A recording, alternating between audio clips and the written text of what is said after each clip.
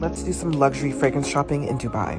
I know the inexpensive dupe houses are what goes viral, but the Arab fragrance market is more than that. I was ready to spend some money, so my first stop was Hind Al Oud. This is one of the premier Emirati luxury brands, and the staff was so knowledgeable. And high-key, I feel like you gotta be handsome to work here too. Like, everybody smelled good, everybody looked good, the vibe was immaculate. These people really take smelling good so seriously. Like, it's literally a lifestyle for them. They showed me their gifting options and explained that people often buy these to gift at weddings or just to have in the house when guests come over. I love that they really have fun with the concepts. They even have a fragrance that's only available to purchase from 6 to 9 every day. Like, that's it. That's the only time you can buy it.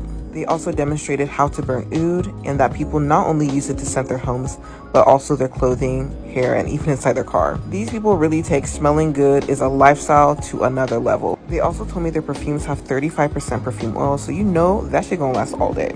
I fell in love with Burgundy, which has orange, cranberry, berry, vanilla, and tonka.